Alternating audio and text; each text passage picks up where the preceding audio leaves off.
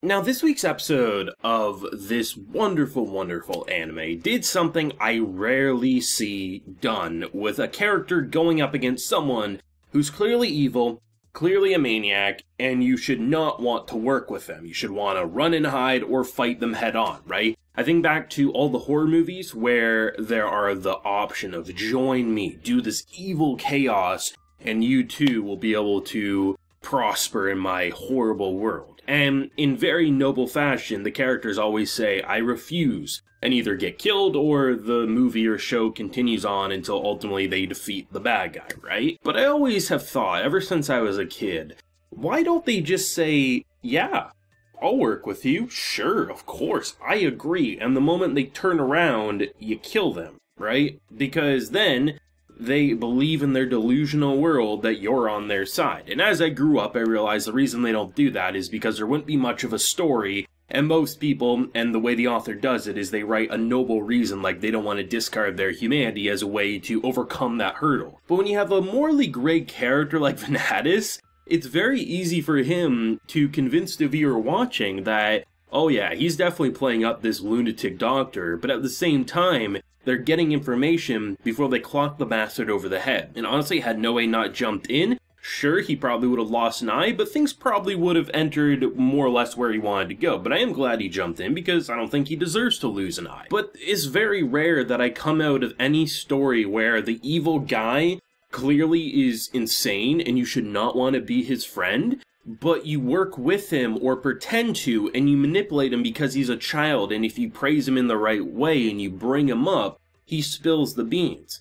More stories need to do this. And like I said, I understand why more stories don't, because it'd be over very quickly and there'd be no story. But when you have a character who's been so morally questionable, is he good, is he evil, and in an episode like this we actually get a lot of clarification of maybe why he pushes back, that shit I love. It really, really brings a grin to my face. And it was action-packed, it was funny, and honestly, it was pretty emotional towards the end. I actually like seeing Roland as an example, like hug the two, and yeah, they have their comedic phases, but you know, I'm actually hoping we get to see more of him in the future, and we get a taste of like what he does in his own time with his group, and how clearly he is a headache for the others. So that'll be fun to see where they go, probably in Core 2, I imagine, given that I think we have 2 episodes left of Core 1, so I doubt we'll focus too much back on Roland and company, but then again, if they do, that'll be a pleasant surprise. But just observing just an episode like this where, honestly, I wasn't expecting it to blow up in the exact way it did, but I also didn't expect it to go as smoothly as maybe they were hoping it would.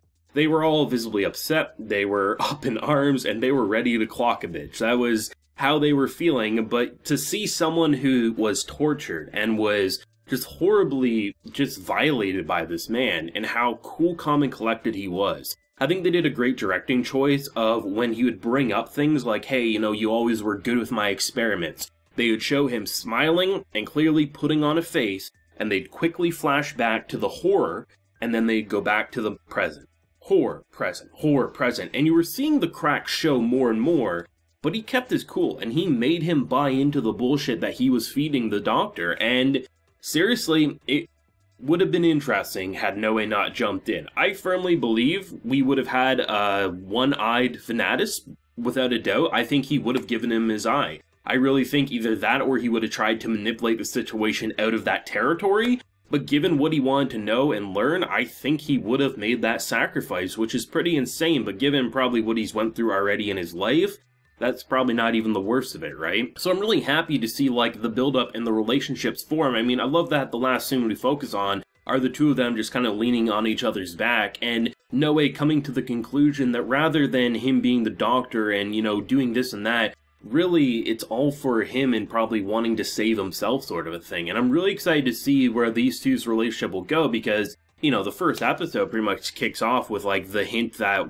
you know, one's gonna kill the other by the time the story wraps up. And there's been this very rocky road dynamic, and now to the point where it almost feels like they can rely and trust on each other, so what will cause more hindrance in the future and what will bring them closer sort of a thing. The action was pretty fun as well. I mean, I really loved in, I think it was last week's episode or the week before, when we got the whole, like, really Full Metal Alchemist style fight scene, and you have a weapon that's basically a sword whip, which is honestly one of the coolest weapons that doesn't appear in anime enough. when you have literally a blade that's a badass, like, almost Monster Hunter sword, but can also act as a whip, I mean, you gotta use that as much as possible if you know what you're doing in an anime fight scene. And to see the almost, like, mystical acid mind trip that they sort of went on briefly, to then obviously ending in the typical fashion, they open the book and, you know, the rest is history. I do wonder if they're ever going to go more in-depth with the fighting there, because pretty much the formula so far has either been, I guess I'd say the formula has been anytime our boy opens the book to finish off the blow, it's the same transition scene and then it's a different ending. Like in this case, they turned it into a rock that crumbled, right? So I'm wondering if there's ever going to be more technical explanations of him explaining what's happening, maybe on a deeper level, or if that's something that's never really going to be touched upon, because,